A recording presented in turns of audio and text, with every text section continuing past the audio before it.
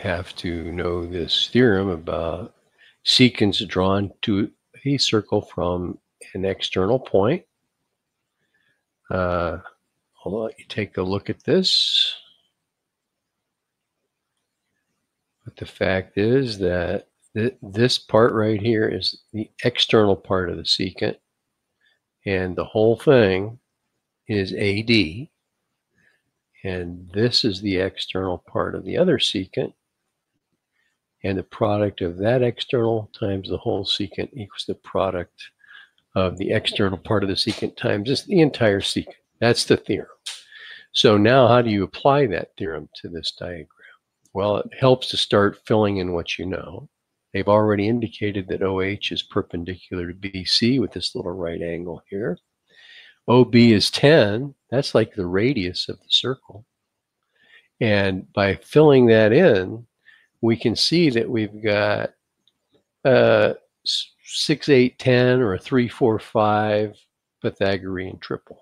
So this distance right here is 8. And you could use the Pythagorean theorem if you didn't remember that. And then the other theorem that you need to know is that if a radius is perpendicular to a chord, it bisects the chord. And of course, that's proven by creating congruent triangles.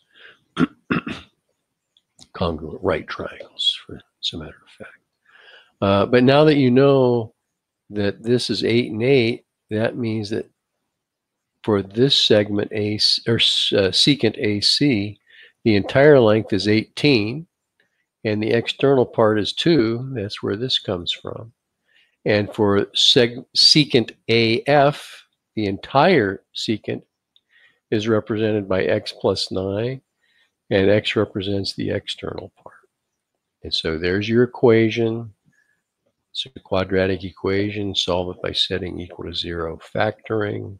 Reject the negative 12 because we're dealing with x as the length of a segment.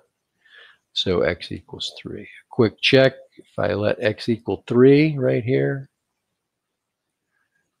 3 times the entire segment length would be 12 is 36. 2 times 18 is 36. So there you go.